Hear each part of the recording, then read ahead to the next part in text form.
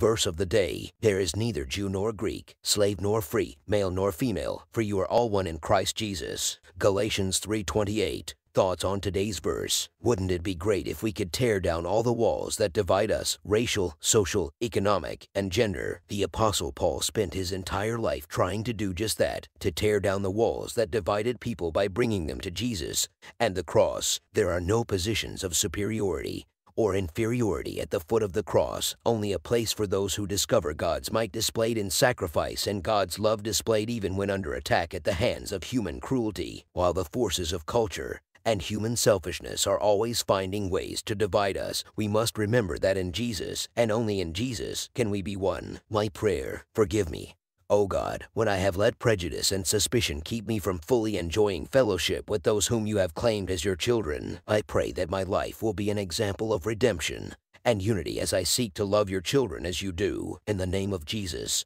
whose dying prayer was for unity, I pray. Amen.